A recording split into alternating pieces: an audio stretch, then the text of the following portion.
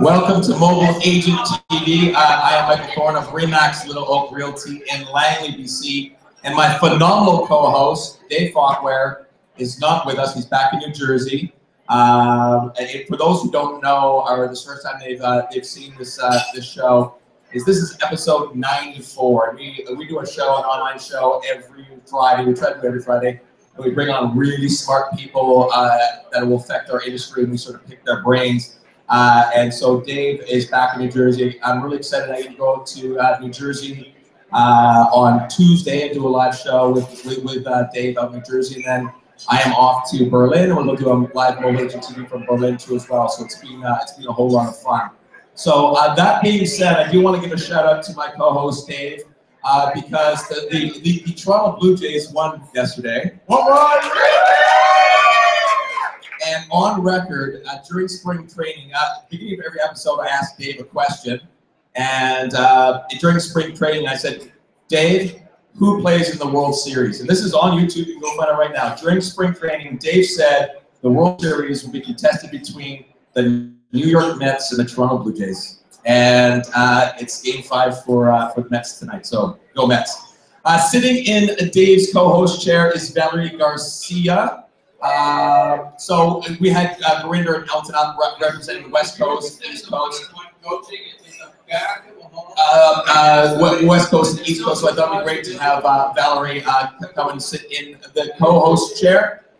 We won't be monitoring Twitter like we normally are, but you might want to interact with each other, people watching live using the hashtag #MATVLive as well as hashtag Remax. Actually, now our first guest has a plane to catch, so I want to dig into it because we just had lunch together, and I think there's some great content we can go through. Jeremy Gutsche is our guest from TrentHunter.com. Thank you, Jeremy. Thanks for inviting me. Now, phenomenal talk today. Phenomenal talk. And we were having lunch together. I thought, well, maybe we could take some of the things you discussed about today in your keynote and maybe break it down a little bit more of a hyper-local level. You use the example of the Blockbuster videos and BlackBerry and all that sort of stuff as companies that were ahead of the competition but behind the consumer and now find themselves irrelevant or out of business. And Steve Murray of Real Trends put out a phenomenal book last year. It actually was mentioned today on stage called Game Changers, and it really breaks down what's happening within the real estate industry. And I was talking with Steve. I said, how many agents find themselves behind the consumer in 2015? And what else could it be? Steve said that 2/3 of agents find themselves behind the consumer. And so what happens then, Jeremy, in the big picture wise, if 1/3 of the agents out here are ahead of the consumer, but 2/3 are behind the consumer, what does that 1/3 do to that 2/3 that aren't moving forward at a speed? Sure, and yeah, what I study is chaos and the impact of change. And my favorite stat actually started off today, although it gets a little outside real estate, is that in the 1950s, the average lifespan of a Fortune 500 was 75 years. And that average is falling down to just 15 years, and it's expected to fall in half. The reason why is that smart people, successful teams start to repeat and optimize and protect whatever happened in the past, and they're getting disrupted in a faster moving world. And the metaphor I like to use is that after 10,000 years of evolution as farmers, once you find your field of opportunity, whatever puts food on the table, you're pre-wired to repeat and optimize whatever led to last year's harvest. Now, we got into that in the talk today, but drawing that to real estate a little bit more, you have an industry where people start off as entrepreneurs, they're hungry, they're out of school, they start to build their business, they get their signs up in their neighborhood, they become successful, and once they do, there is a danger that they start to coast a little bit, suffering from those traps of the farmer. And if I was to explain how you see this,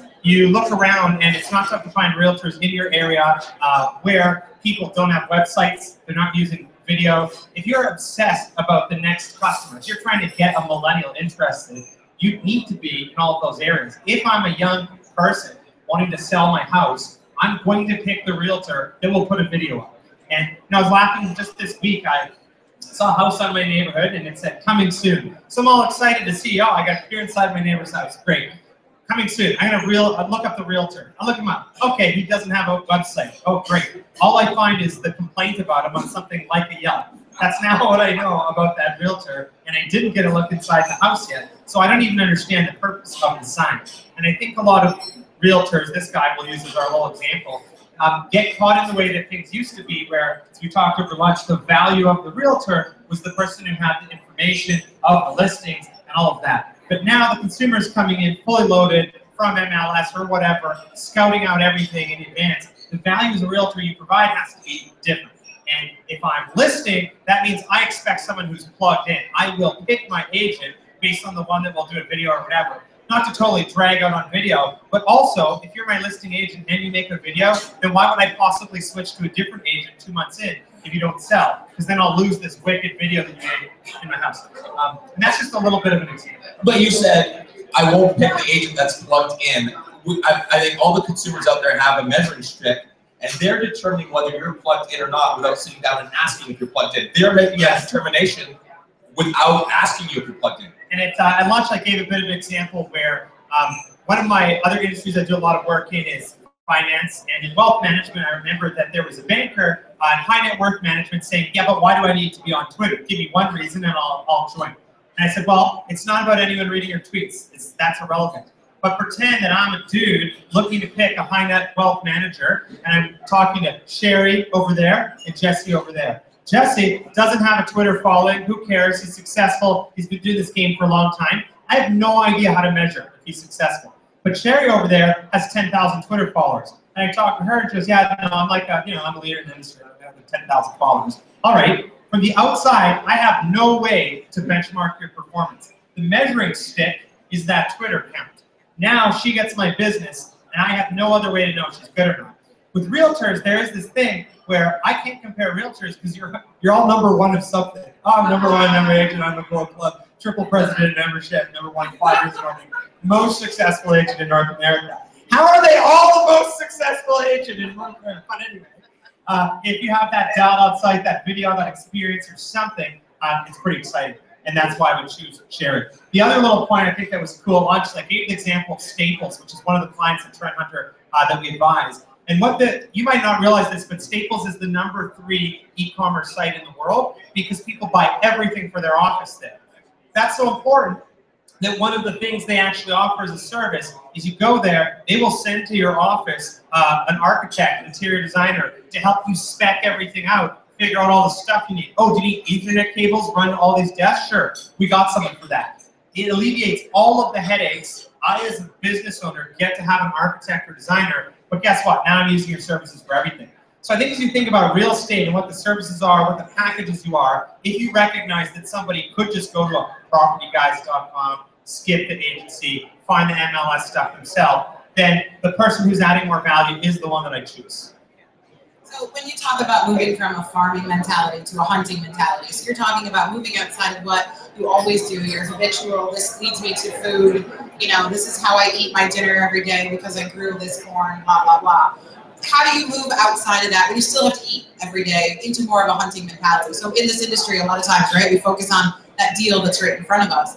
How do we move from focusing on that deal to focusing on 3 deals out and innovating to get to that point? Yeah, today I didn't talk about it as much as I would love to, but the idea that innovation is like portfolio management, I think is really important.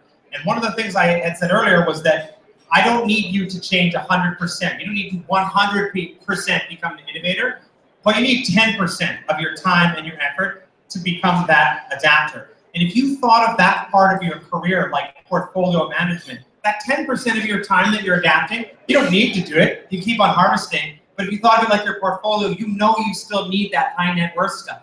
I couldn't come to you in your portfolio and say, hey, let's remove Google, Microsoft, Apple, and just put a donkey there. And the rest of the stuff will be good. You'd say, no, I need that stuff. I know it's riskier, but I know I can't retire without doing that. And I think in your own jobs and your own business, you have to build in that some portion of your time and week has to be doing the adapting, because that's the part that doesn't happen automatically. And you need to think about that younger self that you had that was hungry and how you built your practice, and recognize that there's 100 new agents that are eyeing you down right now, trying to use social, e-commerce, knocking on doors, or whatever to get up in your kitchen and to take business away from you.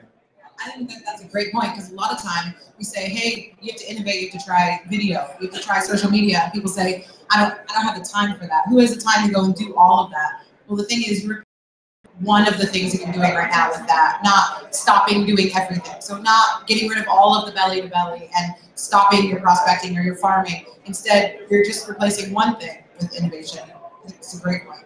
So I'm fortunate enough to work on a team with two other amazing agents, which affords me the ability to try something new, implement, give a percentage of my business to playtime to find that next trend, to constantly stay on the cutting edge. That's sort of what we try to build our brand around. Advice to most of these people in the room that are solopreneurs. It's just them. They don't have an innovation department. That's them.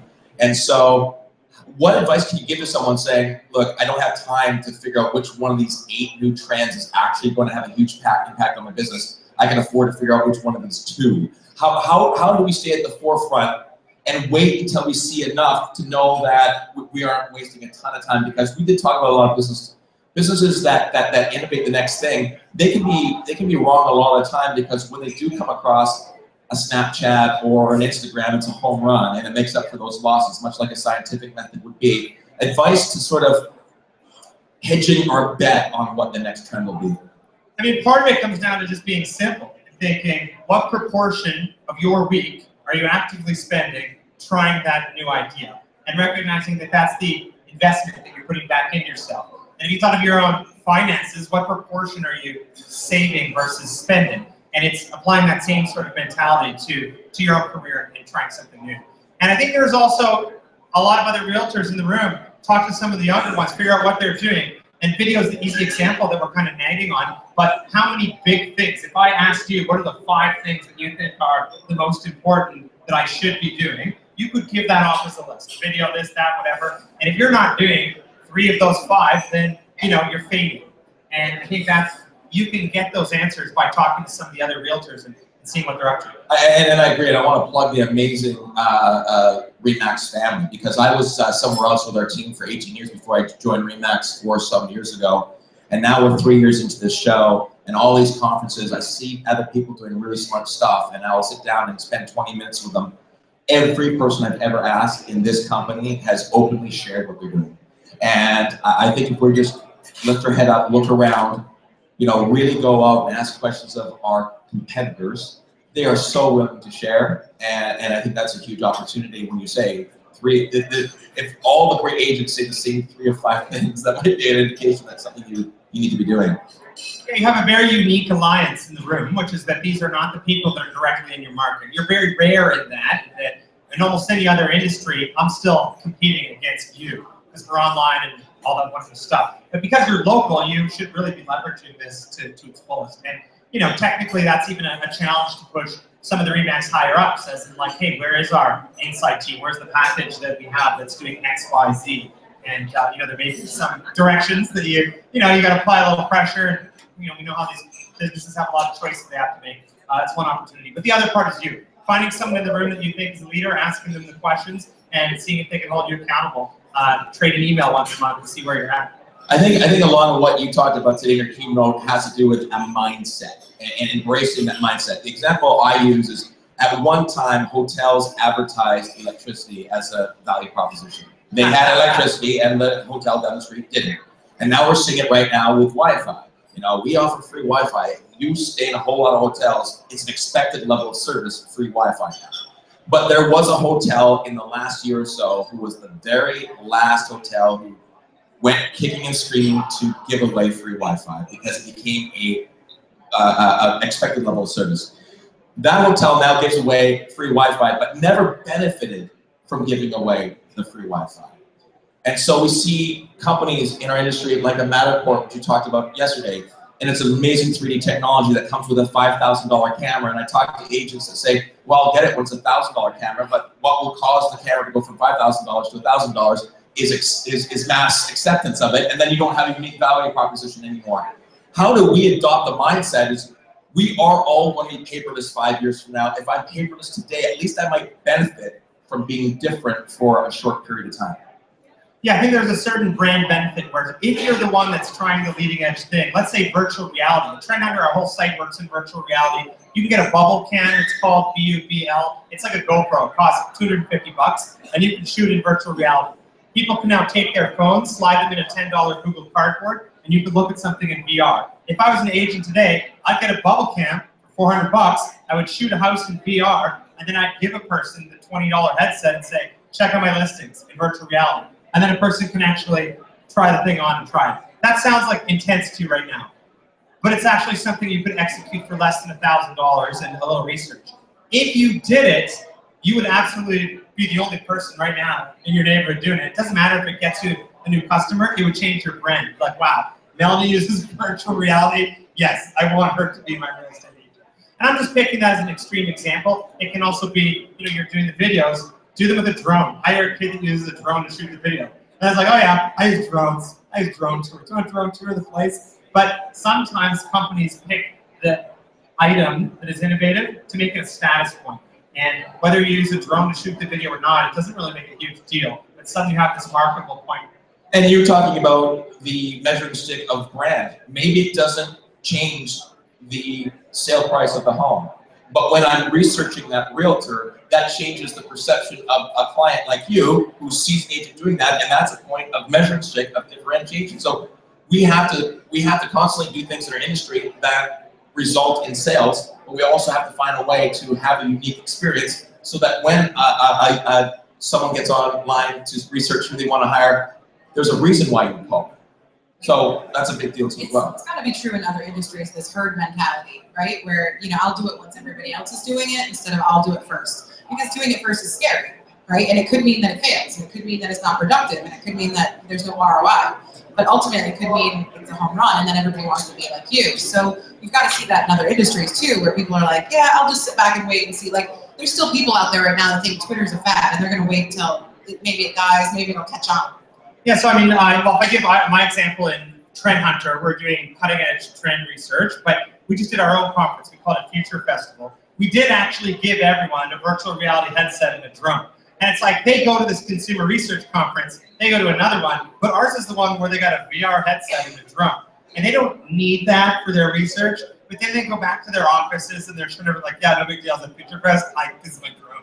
And we get tweets that are like, this is the best day of my life. But they just want to have fun with whatever it is they're doing. And it's our weird little differentiator. The drone and the VR headset don't differentiate our research, but they establish that, no, we're playing a completely different game. There's a poster I once had in my room with the GM, the Hummer. It was cool before people realized the world was dying. Anyway, so rebrand this in your head to be a different company. But what was funny is it said it's not a matter of everyone else trying to keep up. It's a matter of no one else being able to follow. And I always thought that's like a badass way of thinking what you're trying to do. We only have you for a couple more minutes because you got a flight. You said something at lunch which is really important. We always have to focus on the next block of consumers, and that huge block of consumer is the millennial, the largest generation we've ever seen. So put on your millennial sort of cap. I won't ask you your age, but I'm sure you're right in there. And say, as a consumer, what does that knock my socks off agent look like for you when you do your research? Like for you, if you were to be the consumer and put into what you wanted, what does an agent look like? So I think we work in a lot of different industries, and with a millennial, it's a very different group, obviously, but the thing is, it's all technology based. As a millennial, we've done a lot of work on millennial and finance, which has actually crossed over to some home ownership. So I'm just going to give you the generic. A millennial does not want you. They don't understand the purpose of you because you're in the middle. And in all other industries, they don't like the middle. They like crossing right to the very end and using their Uber app or whatever to just get the data. They like MLS. They wish MLS was better. They don't know the value proposition yet. So if you're to differentiate, you would need to be tech-enabled to show that you're speaking their language, but then you would also need to think of the other services that you're providing, because there are other things. I'm about to buy a house. I need all sorts of stuff. I don't know how to figure out the next steps. And that's where I think there's other value that you add. The other little thing I'll leave, there's a story I would like to say on the stage that I think is kind of cool when it comes to an industry like yours, where you're trying to think of how to differentiate. If you and I were getting into an ice cream business, the first thing we think about is what flavors do we want? And how many people like vanilla ice cream and have some right now? Would you have some vanilla ice cream if we had it? Yeah, okay. So if we were picking our ice cream flavors, one of them should be vanilla. But the weird thing is that if the market's bad or whatever, I don't care whose brand of vanilla I get. I could get Sherry's vanilla. I could get Melody's brand. I could get Jesse's brand. I don't care whose vanilla ice cream I get. But if I like Ben & Jerry's Cherry Garcia, that's the only flavor that I like. And when Ben & Jerry's launched, it was 1991. It was global economic recession. Their ice cream was like 4 times more than everybody else's ice cream. But despite that, they quadrupled, and they ended up selling for $330 million. Not bad. But the idea is that you're not trying to make that ice cream for everyone. There's a lot of real estate agents out there. You're trying to find out how to be irresistible to a specific group of people. And if we tie that into millennials, there's a certain type of thing that can make you my only acceptable agent. It's that you showed me some cool thing. It's that you said to me, hey, can we shoot your house with a drone? All right, that's the one I want. That's definitely the one I want. I don't even know anything else about it, but that's it. He's got it. And literally, for me, that is all that it would actually take. Shoot my house with a drone. And now some of you are like, that's ridiculous. But like, what about me? Like, have this? I don't know. I don't care. I have no idea how to benchmark it. And I actually personally wonder, what else do you do? I don't know. But when you do something that speaks my language, I like it. So be irresistible to a specific group of people. Well, Jeremy, thanks so much. Round of applause for Thank you. You got to go take a flight. How do people, connect with you? Connect with trendhunter.com. Get Sure. So we've got that link that I sent out at the end, and it's trendhunter.com/secret/Remax. And that has a whole bunch of our free research, first chapter, my book, my LinkedIn details. You connect with me there. All that wonderful stuff is there. I appreciate it, man. Appreciate it. All right, rock and roll. Thanks. All right, thanks, everybody. There you go. Hug it out. All right, rock and roll. Hug it. Hug it out. Yeah. There you go. Awesome. Thank you. Thanks, Jeremy. Okay, up next, Wade Patterson. We usually do Twitter 160 bio is what we usually do, and we are mindful of Jeremy's time, so he's now gone, but you can get him on Twitter at Jeremy Gutsche, Gutsche, and his 160 Twitter bio reads CEO of Trend Hunter at Trend Hunter, New York Times bestselling author, better and faster, exploiting chaos, and innovative keynote speaker. But that brings us to Wade Patterson, who's the social media and communications coordinator here with Remax of Western Canada. You can get him on Twitter at Patterson Wade, spelled the wrong way with 1 T, opposed to the way I'm married to a Patterson with the proper spelling.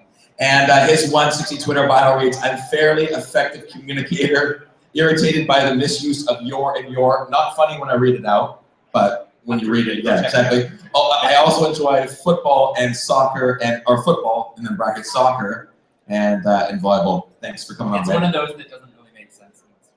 Check me out on Twitter. No, I don't. This is probably completely faux pas, but because I've said it, I will do it. How many people are familiar with Wade Patterson and his role with us here at Remax of Western Canada? All right. I am beyond. Nice to meet you all. Shake more hands and kiss more face. I am beyond thrilled, and I've been very vocal about what having someone like Wade Patterson means for agents in Western Canada. And so on that note, I'll just let you jump right in. Tell us what your role is and a little bit of history in the real estate space with us, because it's been about a year or so now. Yeah, absolutely. So I joined Remax Western Canada in August 2014. Prior to that, I was a newspaper journalist in Kelowna. I did that for about 3 years.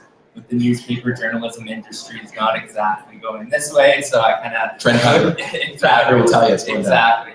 And so I joined Remax, and it's been really great. The communication side of my job, we work with Remax Ontario on putting out market reports, that type of thing. Anytime we release a press release, that's kind of coming from our department. And then social media, yes, I kind of manage our accounts, but that's a very small part of my job. A lot of people are like, oh, you're on Facebook all day. It's like, well, a bit of the day, but a big part of it's the training. So we put on webinars about once a month that are on different social media topics. Every couple months, we'll have sales associate orientation, just talking to all our new agents and just really trying to help people, because I think with Remax, there's some who are very new to it and it's intimidating, and they want to know how to set up a Facebook business page, but maybe they're a little embarrassed. Whereas there's others who are like, what's the newest thing? I've heard about this thing called Periscope. How does that work? So there's quite a range. So my job is to hopefully help no matter where you are on that scale. And we've had a couple chances to chat, and I find your history in journalism fascinating because you've definitely brought that approach to the way you use social. And I think social is just a new way of getting great content in the hands of people and then sticking around to have the conversation afterwards, which is even better than the newspaper. So what have you found? What skill sets have you brought from the journalism industry that has benefited you in social that all of us can take away and maybe approach it a little bit differently? Yeah, so one of the big things is in journalism, you're always trying to grab people's attention. So that might be with a clever headline or the first sentence, something like that. And I think when we're posting to social media, interesting content, of course, we want to do that, right? We want to catch people's attention. So that first line of content and make it quite conversational. Those were the best news stories we'd ever have, is when you get the comments underneath and you know people are really talking about what you're saying. And I think in social media as well, that's kind of the best social media content we can be putting out. And then also, picture says 1,000 words, right? A lot of people posting on social media, maybe leaving out the photo or leaving out the video, that type of thing. So with journalism, you know, we'd always try to take great photos. Apps like Instagram really help us with that. So just trying to make our content as interesting as possible. And you both sort of come from that same sort of world. And what are the struggles, Valerie, that you still see us as an industry facing in what I think is, for the public, a very maturing attitude towards social media? I think we were all kind of brand new and crazy, and we were permitted to make mistakes and not do it really well early on, 2009 through 12. But now I think, especially hearing from someone like Jeremy, I don't think we're permitted to make the same sort of early adoption faux pas that we can't get away with in 2015. Yeah, I mean, I think you're still permitted to make mistakes, but I think that it takes a lot longer to recover from them now, because people immediately can see that you're making a mistake, that you're using, I mean, it's still hard to say you're using social media wrong, because people are like, I can use it however I want, and that's true. But if you want to be effective, there's a right way and a wrong way to use social media in your business. And I think one of the challenges that we still have is that a lot of people are using it to push information out. And that's a very kind of old-fashioned way of looking at media.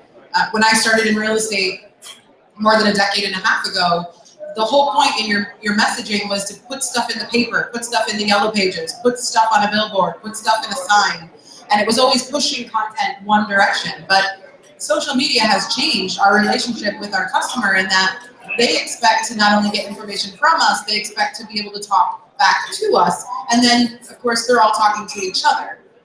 And so it's this big convoluted arrows everywhere now if you were to diagram it, whereas before it used to be very one-directional. And I think a lot of the time we are using social media wrong by pushing content one direction, and that's it.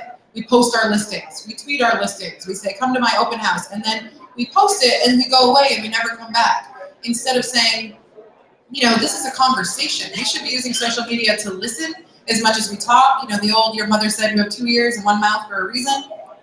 It's the same on social media. You should be having conversations and you should be there for the conversations instead of just pushing information out. And I think that's a big challenge. And I think you'd agree that people go, well, I know how to post. I know how to, you know, but the rest of it is not happening. So it's like going to a cocktail party and being like, hey, I'm Val, and walking away. Okay.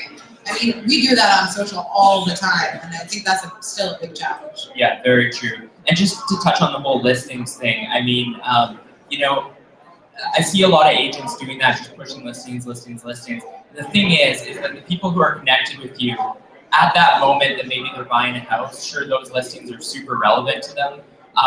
But in the time afterwards, they bought a house, now they're happy where they are. It might be years till they're in that frame of mind again where they want to think about the next listing. And if that's all you're doing, if that's the only content you're putting on social media, if I'm that person who just bought the house, I don't really have a reason to stay connected to you. So it's just another thing to think about. Well, I think that's true. I mean, I think advertising around new cars are really, really important to you up until the moment you purchase a new car, and then you don't really want to see the content anymore. And I really think that that's why there's a lot of value in creating community content and really being emotional, connecting to the consumer during the time that they own a piece of property in a certain community. one of the great things about having you, Wade, in Western Canada is there's an example that a lot of agents can look to for content. You know, we get really busy. There's a lot of great content that Western Canada puts out that they can share and supplement into what they're doing. I don't think anyone should be just taking what you're doing and putting it out every day, but it's nice to have someone that we can look to as an example within our industry. And Western Canada's done a great job in the last year or so of really starting to create a great brand with great content. And so talk about that, to be looking to you guys, and so the content you're putting out that will help all these agents constantly be inside the conversations that are so important to have. And tell us too, like, where do you find content?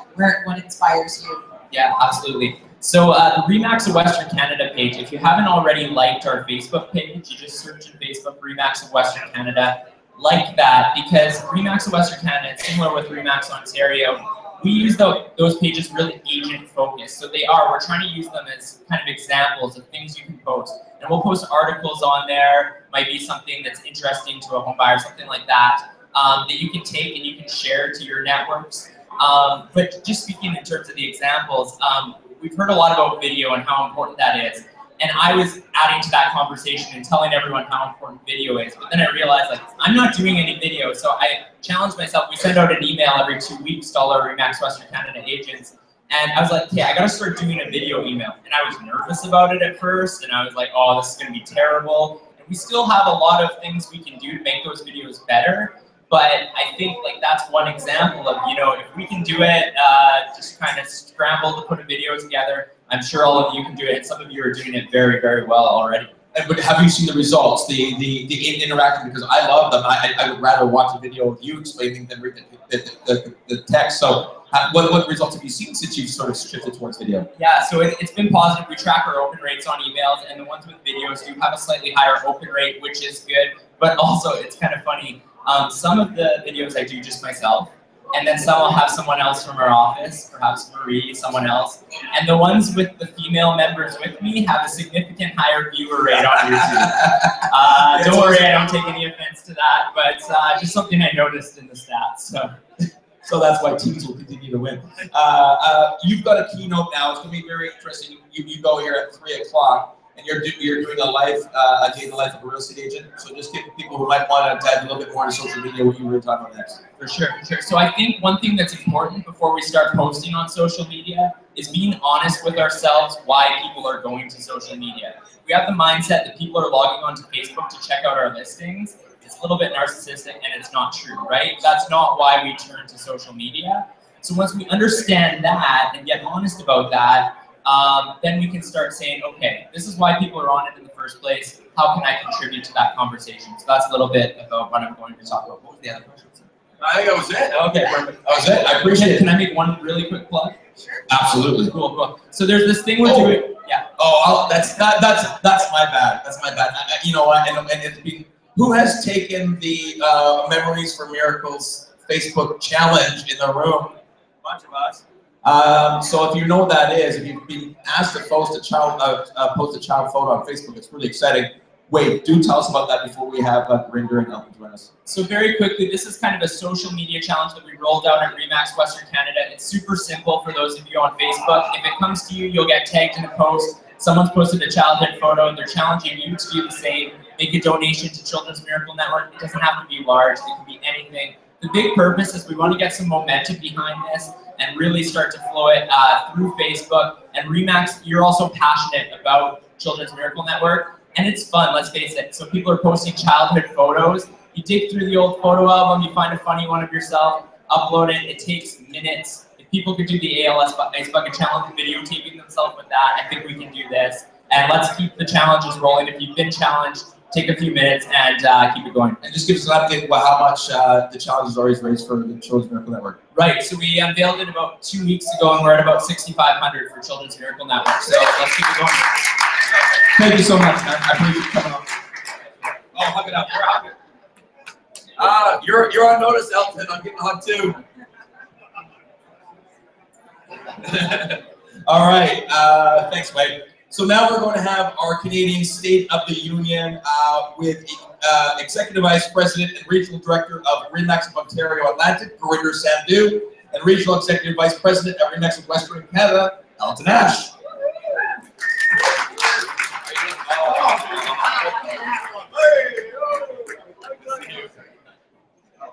I didn't get a huggy. I was thinking.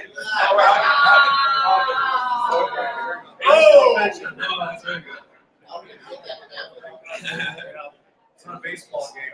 No, that's not.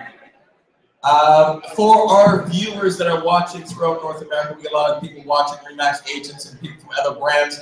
We're going to talk about the state of the Canadian real estate market for a brief little bit, and then we're going to get talking about brand and culture and all that sort of stuff. So stay tuned. We've prepared some very tough questions. Very tough questions. Very. Bring it on. Yeah, right. So one of the things I'd like to look at, and even Jen was talking about how things are, go around and around. What patterns are we going to see? Are we seeing right now that are going to impact the Canadian real estate market 12, 18 months out? What are we seeing right now as far as some trends and patterns that are happening? Well, what we're seeing right now, just in the industry overall, it's Toronto and Vancouver different. We're seeing the market being on fire in Toronto and both Vancouver and parts of BC, but the rest of the country has really gone into balanced market territory. There aren't multiple offers outside of those two regions, and you throw Alberta into it, which is really starting to soften, and there's a lot of concern with that market. So it's really returning to a regional market now. It is, and for me myself, I mean, aside from Alberta, I'm hopeful that the long-term prognosis is going to be a stable one. But around the rest of the country, going back to a balanced market is great. In Toronto and in like to think in Vancouver, we're seeing buyer fatigue, right? Buyers are going out there looking at houses, putting in offers, and offer after offer after offer, and then they step away, which isn't good for our industry, right? What we need is a return to a more balanced market across the country, which is I think what's going to happen moving forward. And of course, the other thing that we see what happens during elections is right away people are unsure what the future holds for them. Is it going to be another conservative, liberal, an NDP government?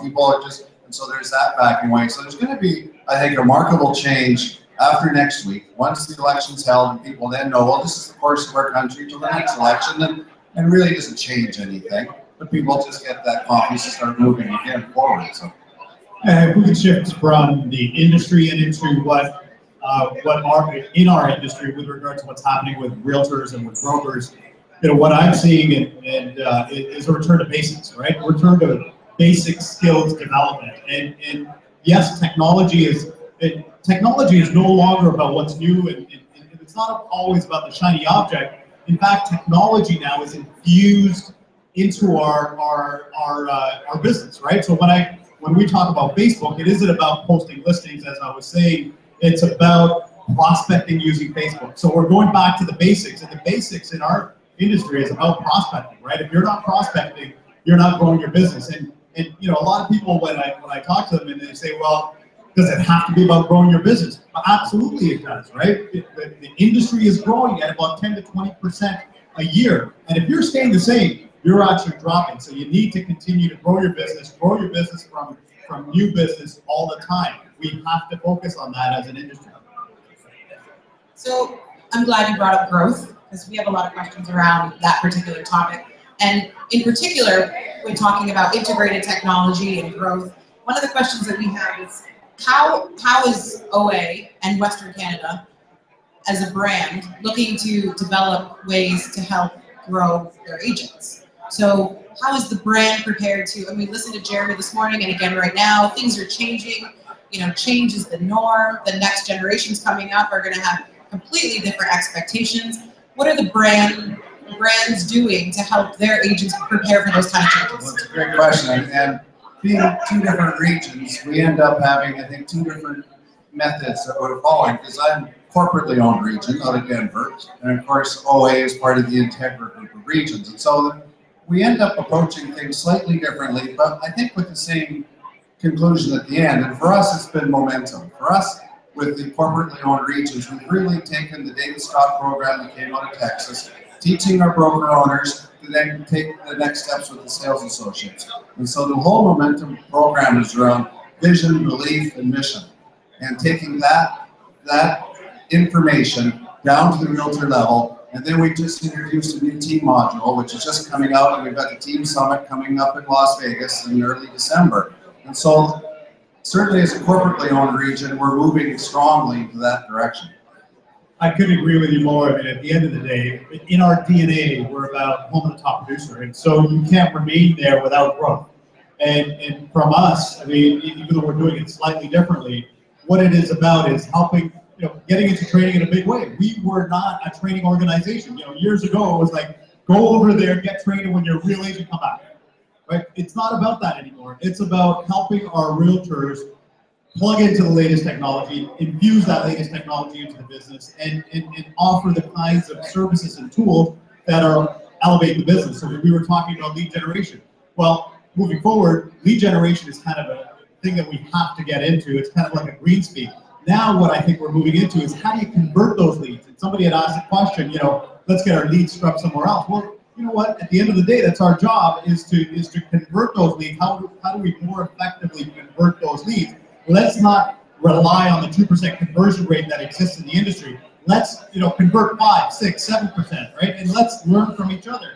We're all gathered here today to learn not only from people that are on stage. And Jeremy was fantastic. We got some great sessions, but you're here to learn from each other. I mean, the best learning is going to come from each one of you. You guys are at the street level. You guys are doing this day in, day out, and the stuff that you're learning, let's get together, let's congregate it, let's share our wisdom that we're learning from each other and help grow each other's business. We're not competitors. We're all here to learn from each other, and I think the onus is not only on us up here, the onus is on all of you, so let's take mutual responsibility and take each other's business to the next level. Absolutely. I've been in the industry long enough that the first chunk of my career, nothing changed, really. I mean, we did get very good at the belly-to-belly skills. And so all of us in this industry have seen that, the pace is picking up at such an alarming rate. And I would imagine the same for you. I mean, what you have to educate the agents and add the value to the agents in your region used to sort of not move as fast, and you'd be caught up in that same technology cycle that we're in. And one of the really amazing reports came out of the British Columbia Real Estate Association. It's fantastic. It's talk about remaining visible. So for every 100 potential consumers, 33% are going to go straight to do an online search. Of the remaining 66%, 71% of those people are going to do an online search after they get a recommendation from a friend or family member. So the question that being 33% and 71% of 66% are researching you before they talk to you. And the question is, what are they looking for and what are they going to find when they look? And the thing is, the industry looked at that 3 years ago at the Korea level. And of course, the masses that are out there that I alluded to this morning earlier are scared to death of reviews because they know they're not doing a good job.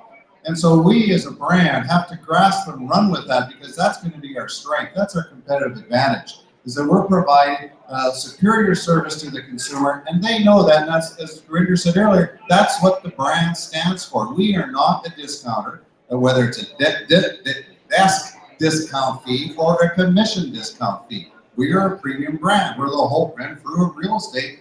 And listening to Jeremy earlier today, and just on stage with Ben and Jerry's, the ice cream.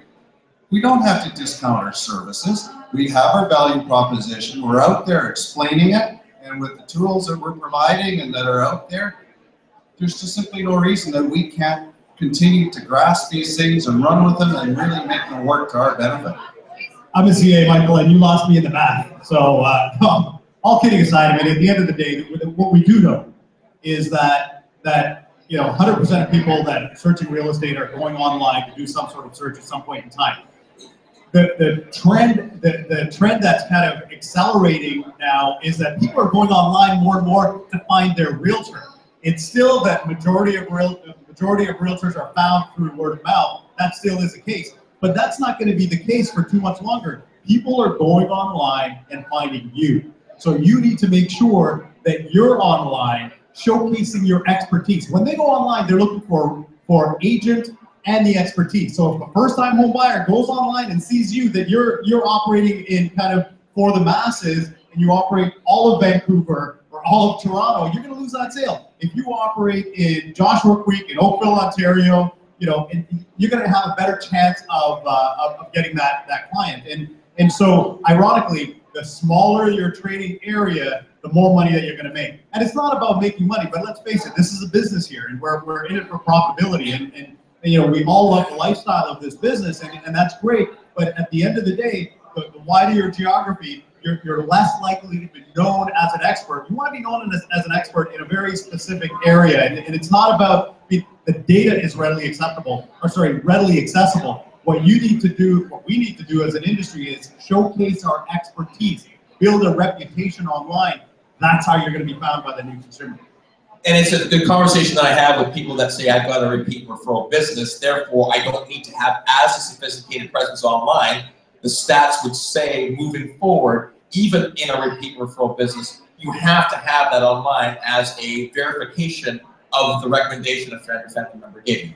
Absolutely. Ultimately, absolutely. Yeah, so a good friend of ours, David Brown, has coined the phrase, I think he did, I'm going to give him credit for it anyway, it's a social audit, right? So people, even though they're your friends or family members, they still go online to make sure that you are the type of expert that you say you are. So it's, even if you've got a repeat referral business, it's imperative that you're online or you're going to get left behind. Yeah, I had an opportunity to go down to RE/MAX headquarters in Denver last week, and I saw Elton there, and I took a bit of a tour, and you can feel the culture in the building. Everyone you talk to, you can sense the culture. So my question is, how does a big brand like RE/MAX, from a region perspective, you know, help promote and foster culture at a brokerage level? Well, you know, that's a $1 million question, because ultimately, we're a pyramid. I mean, we have RE/MAX LLC up top, then the regions, broker owners, sales associates, and consumers. And what has worked exceptionally well for the RE/MAX organization has also been a weakness. The strength are the independent regions, independent brokers, and independent sales associates. It's like herding cats at times, right? That's the weakness at the same time. And so although we love our independence, we have to understand that we still work together and that we are truly a team in this together. And that as a team, and Dave Gurinder explained this so well so many years ago, that the more signs that we have, the more sales associates that we have, the more signs that we have, the greater our market share, and the more money everyone will make. And he stated that 40 years ago, and it's still as true today as it was back then. And I think sometimes we get lost in that fact that we're still a team and that we don't diss each other. We'll diss our competitors in a professional way, of course, Korea's code of ethics, but nevertheless, when we're competing with another RE/MAX realtor for that listing, which often happens in Calgary and Edmonton, where our market share is so strong, that it's respectful, and we do differentiate ourselves individually, but nevertheless, we're still red, white, and blue. Couldn't agree more. Culture for me is one of the most important elements of any business. And so you've asked a very profound question. How do we as this global entity, global organization, keep our culture? Well, you know what, I think it's actually relatively simple. At the end of the day, in our DNA, in each one of yours DNA, you're part of an organization that's home of the top producer. And we've never lost that since the beginning. We're still home of the top producer. So everything that we do, be it services, be it tools, that's meant to make you as productive as possible and increase your business and take it to the next level. And so with the red, white, and blue, we are spending hundreds of millions of dollars every year to marry that promise of expertise, top producer. And what a top producer means is that you will get the best world-class service out there. So we spend that hundreds of millions of dollars to ensure that the red, white, and blue means that. And then at the ground level, with your hard work, dedication, and commitment to your craft, then you make it a reality. So it's a very simple message, and I think we're delivering it in spades, and we just gotta hold on to what our DNA is all about and not try to be all things to all people. We are experts in helping people buy and sell homes in niche markets, in very high local areas. That's how we're gonna keep our culture alive. And of course, where does this $100 million come from? It comes from you guys. You're the guys who are investing through the local GA funds, through the regional GA funds, and we're investing on your behalf. So it certainly is, and that's our message over and over again to a particular group of sales associates that really want to rebrand themselves separate from the brand. They're really hurting themselves more than anyone else. And that, again, together, it is your money that we're investing on your behalf, and we've been doing it very successfully. It was interesting. I was interviewing a regional owner out in Germany and talking about how different market that is. And one of their advantages over there, because they don't have an MLS system, they have an internal MLS system, that all RE/MAX agents looking the same and sharing their information is what their advantage is.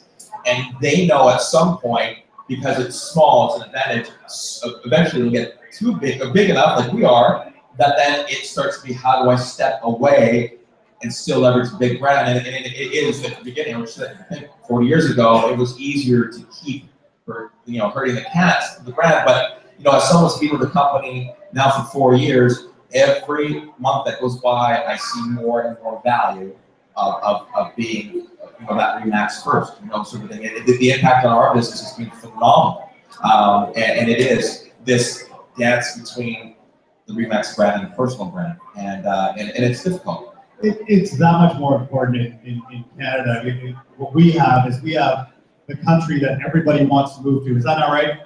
And yeah. So when that happens, I mean, just like when you go overseas or you go to a city that you don't live in and you're visiting, I look for Starbucks everywhere I go. I look for that green envelope, green and white envelope everywhere I go. And so when these 280,000 immigrants, when they come to Canada, they're coming to Canada with money right now, right? And so they're looking for that red, white, and blue. And so if you're not part of that red, white, and blue, you're missing out on a new stream of business for you. And so it starts with one deal, but most of you have been in the industry long enough to know that one deal is never one deal, right? One deal over your career could spawn into 20, 30, 40, 50 deals. So if they recognize that you are part of that promise of service excellence in real estate, then you're gonna improve your business, hands down. So we talk a lot about brand value. We think that's really important, and all of us agree that there's a lot of brand value for us. How do we articulate that brand value to a consumer in a 2015 or a 2020 world where they're more tech savvy, they're more seeing the process of buy it now, cut out the middleman, as Jeremy's saying, cut right to that buying process. How do we start to articulate our brand value differently to that next generation of people who are being programmed to think that way? Well, really, I mean, the whole thing is we all know this, we're no longer the gatekeeper of the information. What we are now we're the facilitators, we're the counselors, we're the trusted advisor. Because the real estate transaction is not getting simpler. It's increasingly more regulated, especially as we look to the US. We've got FinTrack issues up here in Canada. I mean, there's all kinds of regulation and home inspections, mortgage. I mean, there's all this stuff going on that for, especially a millennial, it's their first home purchase. It's the biggest investment they're going to make, whether it's their first or their 10th. It's still a large transaction, and it's a greater maze than it has ever been. And that is where it is so critical for us to be the experts in our field and know how to guide them through that maze to the end result of enjoying their home. I think the onus is on us, and Jeremy talked about it in his speech, is that you have to communicate with your target audience the way that they want to be communicated to. That's absolutely critical. But part of that is letting them know what your expertise is. So yes, data is readily available, but in actuality, there's too much data out there. So what our role, aside from being the trusted advisor, is to be the person that distills that data into wisdom, into knowledge. And so you need to showcase your expertise and then communicate that expertise to your audience the way that they want to be communicated to. And I think that's how you win in this new realm of real estate. I mean, there's so often that I'll get a call from somebody or a text, and they never ask me, or I go into a store or a car dealership, wherever. The first question should be, well, how do you want to be communicated with? Is it text? Is it email? Is it the phone? I mean, or fax machine, whatever they are nowadays. But that's got to be one of your first questions. I'll tell you a little story. I just bought another car. It's not the same car as I talked about last time I was here. But it's a different story. So I'm online looking at, it's actually a heartbreak. My wife, she was looking for the car and I was helping her. And so I've got a finite time, right? I got a 1 week window during Christmas break that I want to do it on. I'm online searching. for my car, or our bridge car. I get to drive it once in a while. And as I'm searching, I'm putting my information in. I want to buy something. I want to buy it now. I've got a very specific need. I've got 3 kids, my wife and myself. There's 5 of us. We need 2 seats in the back. So I've got a very specific need, narrow timeline, and people are calling me as I'm still searching because I put in my phone number, right? That's great. They call me and they say, hello, Mr. Sandhu, we see that you're looking for a car. Can we help you? And my answer is, no, thank you very much. And then I hang up. But long and short of it is, I want to give the sale, but people are asking the same question over, how can I help you? I mean, that's not a question. The question is, what are your needs that I can fulfill for you today, right? And I always said, I got 3 kids, I got a wife, I need a 7-seater because my kids fight in the back. And then, oh, and how long do you want it? How long do you have to make this decision? I got 5 days, right? And so it wasn't until I finally got somebody that started asking me questions. So it's not about, we all know that you need to contact, if you've got an online need, you need to contact that consumer within 5 minutes or you've basically lost the deal. But that's not it anymore alone, because most of you already know that. In fact, all of you should. But what it is about is once you have them, how do you convert them, right? So if you don't contact them in the first 5, 10, 20 minutes, you need to have an infrastructure in place, be it a team or what have you, or administrator that contacts them right away. But then what do you say when you get them? And that's what's going to create. And that's where lead conversion comes in, because the #1 complaint we get on online leads, even from Lead Street, from Max.ca, our online leads suck. I hear it all the time. Online leads suck. I hate these. I always get a phone number or an email, and even if it's right, I never hear back from them. But I think the #1 problem is we reply to them saying, how can I help you? Not, hey, these are the 3 things you need to know about this house, and this is the one thing that we probably didn't put in the description that's probably most important, and also it's available here, or, you know, these are the special conditions on this property. But we always kind of go into it like, what more do you need to know? You saw the pictures. You know, so I think it's our response. Find out what their needs are, what their timelines are. You know, do they even qualify? Right? Don't waste your time either. So it's a new world. I mean, you made a kind of a joke about the fax machine, and I remember when our office got a fax machine in 1995, and half the workforce lost their minds.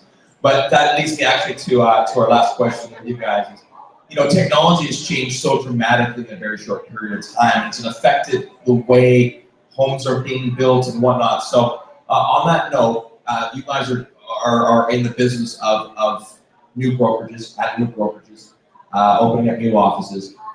What are we seeing in the trends in how offices look like and function compared to the traditional model? And what does the office of the future from real estate in 2025, what does it look like compared to what we've been so used to for a long period of time?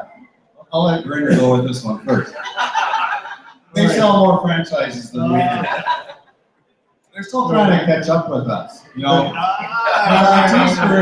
they're close to 10,000 agents, but we got 19.8% of the realtor population. There you go. We'll get there soon. Let me know when you get to 10,000.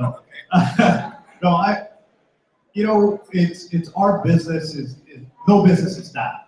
And so what we are counseling our brokerages on, and when we bring on new franchisees, we brought on 2 great new franchisees this year, is that location is one of the most critical pieces of the brokerage business. I mean, 20, 30 years ago, it was about individual office space, right? The statistics are that it was about 250 square feet per realtor, because realtors wanted to go to the office, they wanted to sit in an office, and in fact, it was great. We were talking about culture. It was a great way to build culture because the realtors were there, and people are the culture of an organization. Let's make no mistake about that. So there are some challenges to the new office space scenario, but let me talk about the positives. The positives is that there's more communal areas, less individual large offices. So it's no longer 250 square feet per realtor, it's more like 50 square feet per realtor. So less individual office space, more communal space, so that we can congregate like we are congregating right now, so people can learn from each other.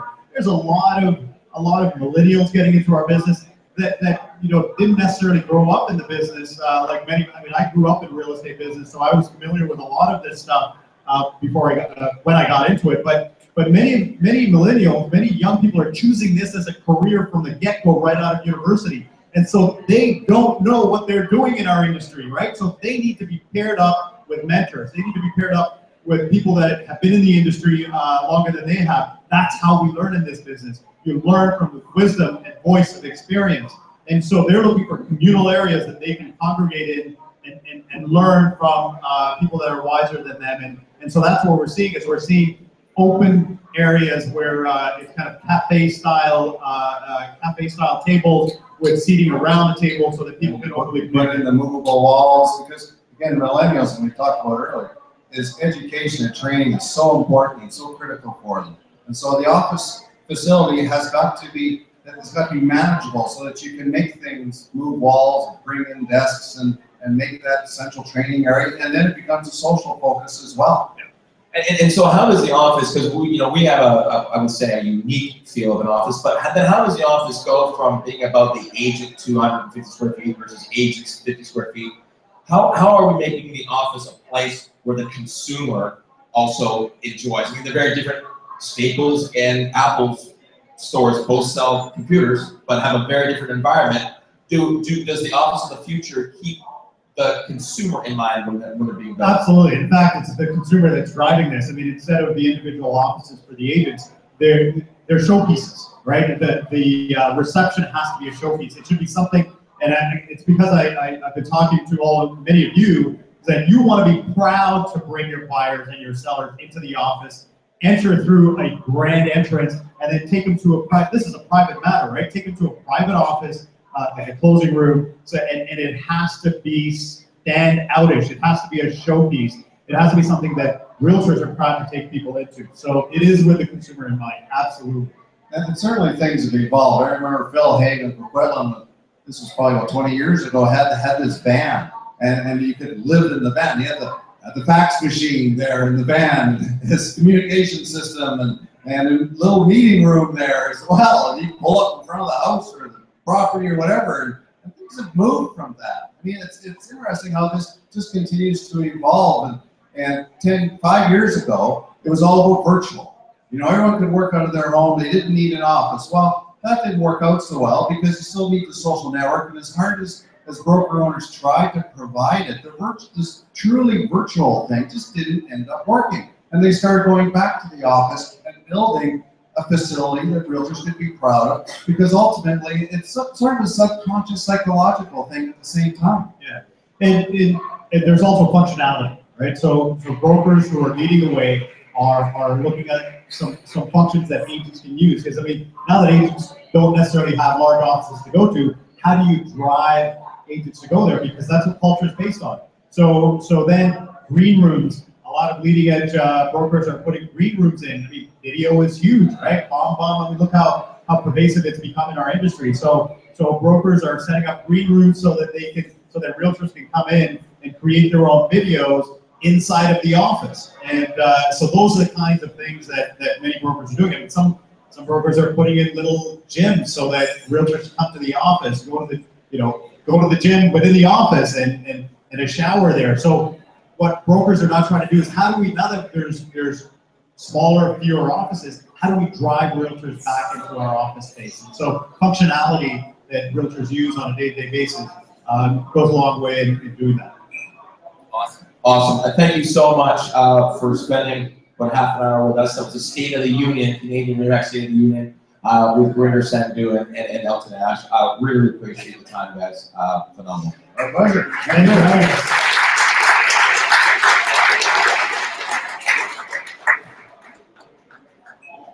Okay, so if you haven't seen the show before, I always end the show the exact same way with a statement from Melanie Gallier, who has always been a huge, big fan of the show. And for the third time, we're doing the show live somewhere that Melanie could do her own sign off. So Melanie Gallier, her next work, you can come on up. And for those who haven't seen the show or know what we do, mobileagentTV.com. We've had 94 episodes now, phenomenal guests.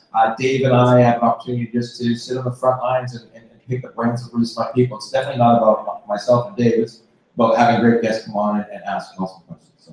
Before I close out, do you want to remind them where we are the next couple of episodes? Yes, Tuesday, like in the afternoon, Eastern time, at 10:30, we'll be broadcasting from the RE/MAX Tech event, our tech rally in New Jersey. And then I think the following week we'll be on at a regular time, because our regular time is 10 o'clock Pacific, 1 o'clock Eastern on a Friday, because it'll be the evening in Berlin, and we'll do a little roundtable wrap up from Berlin. But I'm excited to see Dave. If you're watching, go Mets, and I'll see you next week. So on that note, over to you, Melanie. So the way I like to end every single episode, to me, Mobile Agent TV has been so instrumental in me growing my business, in staying ahead and being on top of, not on top of, like I just said, ahead of what's going on in the real estate industry. And so tell 5 other realtors about this incredible show, because Michael and Dave do this freely of their time, and they're providing a really, really phenomenal service. So thank you, Michael. Thanks, Valerie. And of course, Dave, miss you, and see you in the next show. Thank you, everyone. Have a great conference.